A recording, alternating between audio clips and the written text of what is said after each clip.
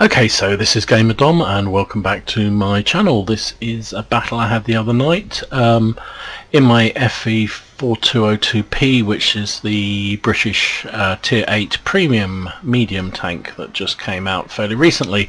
I'm with Bonkers and Flo, who are from my clan, and they're in the STA2s, which is the Japanese Tier 8 Premium Medium tank. And we're on steps. It's a Tier 8 game, so it was a good matchup. We are heading over to the left to see what kind of mayhem we can cause. The good thing about the sort of open 890 or 7890 flank is just the ability to use the gun depression that both of these tanks have, because there's lots of little sort of hollows and what have you that we can get in, and it's nice and open, so you don't tend to get caught out too much. So that has its positives and negatives, because if the enemy are good campers, then they can cause some real hell to you. So we're pushing up. Doesn't look like they're committing themselves too heavily. There's a lot of tanks sitting back on that ridge in front of their base. I got a little bit. I played a fairly I guess that evening I'd had a lot of aggressive games where I was getting killed quite quickly, so I was taking it a little bit more gently this time, which meant I was quite a long way behind the other two. This tank's quite slow anyway, but you know, it's worked out to my advantage because I can get some shots on these guys. Trying to get some snipes, and this gun that was a good shot. That did actually go through him.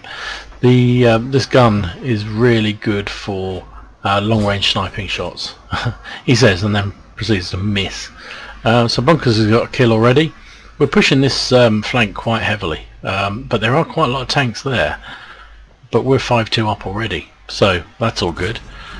That shot for the Cromwell, there you go. See, I just talk about how accurate this gun is, and then I proceed to donk one into the dirt as well.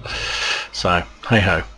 I'm trying to hit that A44 because from XVM I know that he was their best player by some long distance, so I thought if I can take him out cheaply then that will help. But Bonkers got another kill, so he's up to 2. I've only done about 500 damage so far, but it is 6-2, so it's been a very successful push. And you can see the danger the enemy team had there. They camped so heavily on that crest, and then for some reason a couple of their tanks came out the front, and we just ripped them apart. There were so many mediums and accurate guns firing at them. They had no chance at all. We're pushing on. I'm taking the direct route because I'm pretty certain that there's nothing now lining that wall along there, and I want to get into the goodies before they all disappear. One shot into the T-34-1, but really I don't know whether I'm going to get another shot because yeah, Bonkers got a taste for it.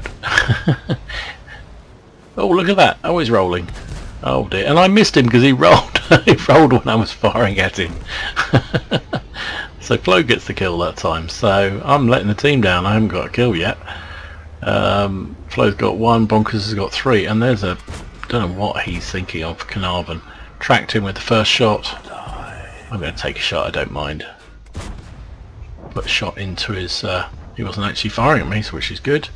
Flo gets his second kill. There's a T-32, put a shot into him, that was a good roll. 237 is a good roll. Push on, they're down to 4 tanks, done 1,000 damage. Yeah, I think our platoon's showing its worth in this matchup. We are a premium platoon, but even so, I leave the T-32 and the SU-100 to the team, and I think I push along and try and get around the back of the IS and the A44, and sure enough they deal with those guys quite easily. I think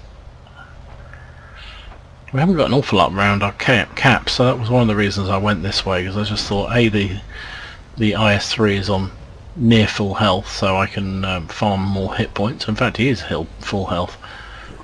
First shot, trying to track him. I'm trying to get a lock on him actually. I don't know why, sometimes the auto lock doesn't work. So I'm chasing him, I'm right behind him. Bonkers has been killed, which is a shame. And IS-3, there's someone behind your chuff, and he's driven straight into a rock. Oh, and then I failed to penetrate from 1 yard. What? I don't know what he's thinking here. I've actually loaded premium, which is a bit of a waste, but what the hell. And I don't think he can now get his gun down on me. No, he can't. So I've tracked him in place there and got a damaging shot, and we just, between me and Flo, we're working this guy over. Oh, we didn't get the kill though. Somebody stole our kill, and here comes the A44. Managed to turn around and bounce a shot from him, which is nice. And can I get the last kill? I haven't got a kill yet. I haven't got a kill yet. Please give me a kill. Hello, Mr. A44. I'll ram him as well. Put the last shot through his front plate. Can I? Come on, give me the kill. Yes, there we go. So finally do something. GG. Good carry. That was a good game in the end. We finished up with the 2nd class mastery. Bruiser, fire for effect. People play this tank so well, so it's really hard to get anything up. I've seen I've featured a game from Turbo from my clan who got a 1st class. I think I've got a 1st class. That's as high as I've managed to get. You must have to do a hell of a lot of damage to get an ace tanker in this tank, so I was quite happy with that. And you can see, and that's not bad as a platoon. How did we do? Well, we finished 1st, 2nd and 3rd on XP. Bonkers was out there on top with 3,000 damage, 3 kills, 1,026 base XP. I got 2nd spot with 2,000 damage, 1 kill, 901 base XP. Flo got 2 kills and 1,800 damage and 813 damage. So really good carry all round for our team, for our platoon. Just shows again, you know, coordinating as a platoon and driving similar sort of tanks, because although the STA2 is quicker, they're pretty good, both pretty good tanks in terms of having gun depression, a bit of turret armor, pretty accurate guns, so it worked well. I fired 18 shots, 13 of which connected and 10 penetrated for my 2,000 damage, so that was pretty good. I took 2 shots, 1 penetrated, 1 didn't. That was right at the end of the game, I think, pretty much.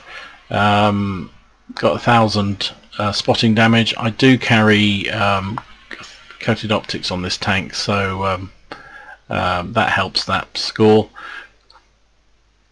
Nearly 80,000 credits, which was nice. Oh, I got compensation being damaged by enemies. I didn't even see that. So anyway, whatever. Gave us a nice healthy profit of 47,000, which is really good. It was a ×3 weekend battle, so with all the bonuses, whistles and bells, we got 5,500 XP, which was absolutely outstanding. So really good game, good carry, good teamwork, and I think that's again what I was trying to stress with this video is, you know, this was a platoon of 3. And we worked together as a 3. We stayed together where possible. I got lagged a little bit behind, but even then I was supporting the guys. We were talking to each other on TeamSpeak and making sure that we were sort of focusing down various tanks, and it worked. It worked really nicely again. So yeah, get yourselves out there, get in platoons, join a clan, come and see what our clan has to offer. The Havoc community is a really good one, mainly because there's multiple clans under the umbrella, so you can you share the same TeamSpeak and can get to play and talk with people from a whole load of different clans, including some from the North American server. So yeah, obviously you can't play for a North American server unless you have a North American account, but you can talk to the guys there, which is kind of nice. So anyway, this has been Gamer Dom. Thanks for watching. Hope you enjoyed the video. If you did, please consider giving this a like and maybe subscribe for more content, and I'll see you again. Enjoy your games, have fun, try not to take them too seriously. Gamer Dom out.